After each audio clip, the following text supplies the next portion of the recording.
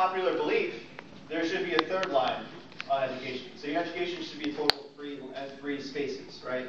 Your education should also read GPA.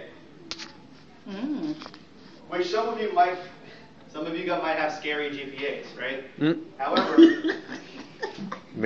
your workaround over a scary GPA is your major GPA. Your major GPA is almost always higher than your cumulative GPA, right? Because it discounts the classes you took in English and computer science, and it only counts the classes that you took in business, right? So if you have a scary GPA, what you can do is you can put a major GPA. And I'd be willing to guarantee that even if some of you are vesting with 2.5s, your major GPA is probably going to be above a 3.0. Because your major GPA consists of business communication, this class, if you do well in this class, and also other classes like intro to human resources and stuff like that. So your major GPA will always be higher than your cumulative GPA.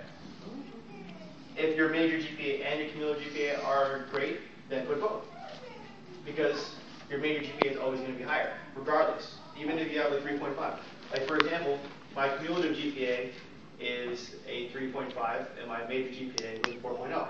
Just makes perfect sense, right? But you're not being taught by genius. This is business. So